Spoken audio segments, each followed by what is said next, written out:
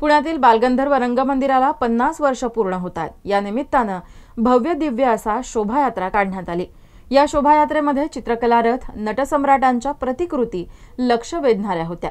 विविध वेशभूषेतील कलाकार, पारंपरिक वाद्य, सनई चौघडे, महिला कलाकारांचे लेझिम पथक, ढोल ताशांच्या गजरामध्ये ही भव्य शोभायात्रा बालगंधर्व रंगमंदिर, डेक्कन, भिडे पूल, केसरीवाडा, आप्पा बळवंत चौक, शनिवारवाडा, जंगली महाराज मंदिर, बालगंधर्व अशा शोभायात्रेचा मार्ग होता।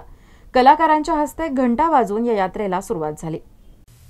या सुवर्ण महोत्सवी विविध कार्यक्रमांचे आयोजन करण्यात आले।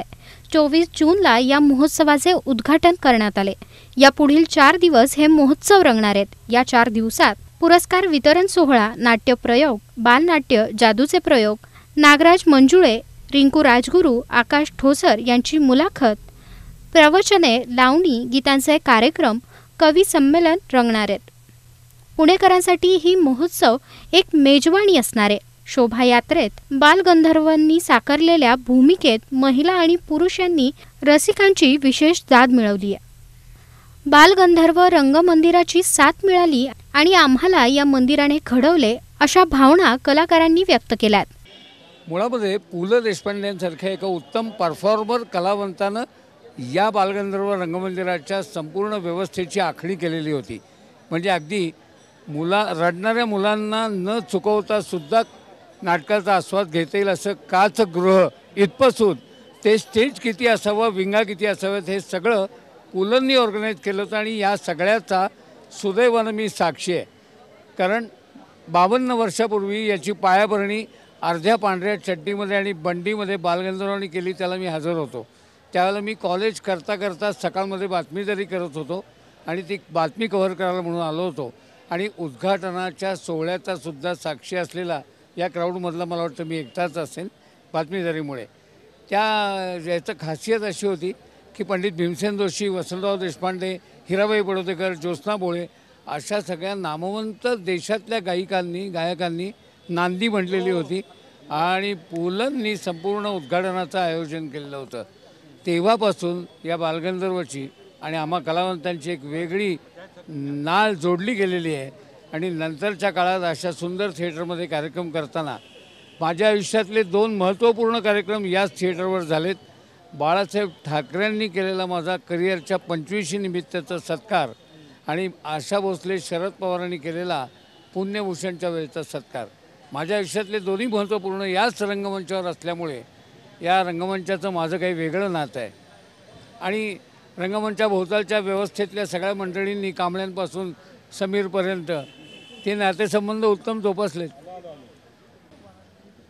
मध्ये पहिल्यांदा या देशामध्ये दूरदर्शन आणि बाकीची माध्यमं, इलेक्ट्रॉनिक माध्यमं आली। तत्पूर्वी थिएटर हे सगळ्यात मोठं माध्यम होतं करमणुकीचं। आणि आत्ता जे बाकीच्या कलावंत मंडळींनी सांगितलं त्यानुसार खरोखर बालगंधर्व ही सगळ्या कलावंतांचं माहेरघर आहे आणि ते तसंच अबाधित राहील याबद्दल शंका नाही। यावेळी ज्येष्ठ अभिनेत्री लीला गांधी, जयमाला इनामदार, भारत गोसावी, निवेदक सुधीर गाडगीळ, विश्वास मेहेंदळे, मेघराज राजे भोसले, अध्यक्ष अखिल भारतीय मराठी चित्रपट महामंडळ सुनील महाजन आदी कलाकार, मान्यवर शोभायात्रेत उपस्थित झाले होते। मी जयमाला इनामदार, माझे सुद्धा भरपूर प्रयोग झालेले आहेत। आणि बालगंधर्वाची एक खासियत सांगायची म्हणजे ह्या इथं जो प्रयोग करतो आम्ही ती रंगत अशी वाढत जाते। ती जी नशा एक चढते बालगंधर्वमध्ये कार्यक्रम करण्याची, ती कुठेही नाही, कुठल्याही थिएटरला नाही, आज तागायत नाही आहे। इथं असं वाटतं की किती करावं आणि किती नाही। म्हणजे नाचायला लागलं ना तर असं वाटतं थांबूच नाही, आणि नाटक करायचं म्हणलं तरी असं वाटतं थांबू नये। आमचे सगळे आता आप्पा कांबळे किंवा आमचे शिरीष जानोरकर सगळे मंडळी, म्हणजे आमचा हा अख्खा परिवार इतका मोठा आहे की आज असं वाटतं की आम्ही आमच्या माहेरी आलो आहे। आणि खरोखर इथली रंगत किंवा इथले प्रयोग आम्ही इतके प्रयोग केलेत की आम्हाला असं वाटतं की अजूनही आता देवाने आम्हाला आयुष्य दिलं तर आम्ही अजूनही कामं करू आणि अजूनही बालगंधर्वामध्ये आमचे सतत काही ना काही कार्यक्रमाच्या निमित्ताने आमचं येणं होतच आहे। आणि आम्हाला देवाने ही जी काही कला दिली आहे त्याचे आम्ही पेश केलेलं आहेच आहे इथे। पण बालगंधर्वासारखं नाव कुठेही नाही आणि बालगंधर्वासारखी रंगत कुठेही नाही। आणि आज 50 वर्ष पूर्ण होत आहेत आणि त्यानिमित्त मला सुद्धा पुरस्कार आहे, त्याचा मला खूप खूप अभिमान आहे की आज बालगंधर्वांना आम्ही पाहिलं नसलं तरी आम्हाला त्यांच्या नावाचा पुरस्कार मिळतोय आणि आमच्या परिवाराकडून मला मिळतंय, म्हणून मला खूप खूप आनंद आहे. नमस्कार, मी लीला गांधी.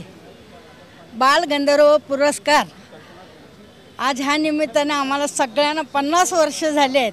बालगंधर्व पुरस्कार आम्हाला देऊन झालेले आहे, पण आज 50वे वर्षी आम्हा सगळ्यांना बोलवलं आहे, ह्याचा खूप खूप आनंद झाला. आणि ह्या एकजुटीप्रमाणेच राहायला पाहिजे आणि सगळ्यांनी कुणी मान भेदभाव काय असेल ते सगळं सोडून द्यायचं आणि आपलेपणाने यायचं आणि आपलेही बालगंधर्व आहे. आमचे खूप प्रयोग झालेले आहेत.